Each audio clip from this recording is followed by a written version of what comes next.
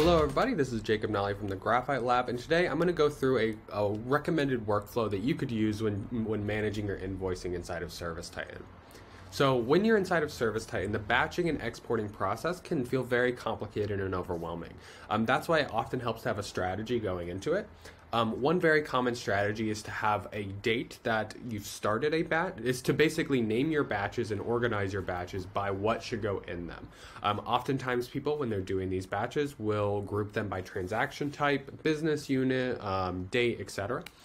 So one thing that you could do is, let's say you are on a weekly batching and posting process.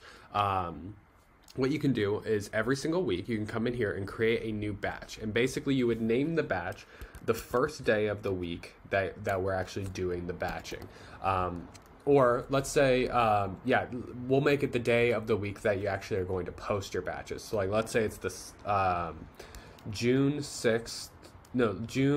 23rd, 2023. So it's the Friday of the batch. And then basically what you're going to do is what you're going to have your team throughout the week add their batches here, add their invoices. So as the team's reviewing their invoices, they go through each and every day and they'll take a look at their invoice. They'll go, okay, everything's good. I'm happy with it. Add it to a batch. When you select the day of the week that's going to go out, that'll be the next batch that goes. Click save, and then we'll go ahead and add that to the batch. So now let's say it gets to Friday and it's time to do the export.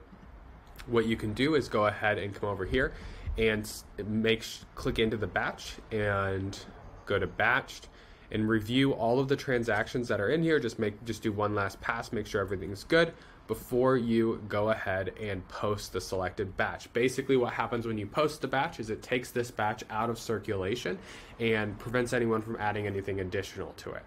In addition, what it does is it basically allows it to then be exported or bypass an export if it's not something you're going to export to your accounting system.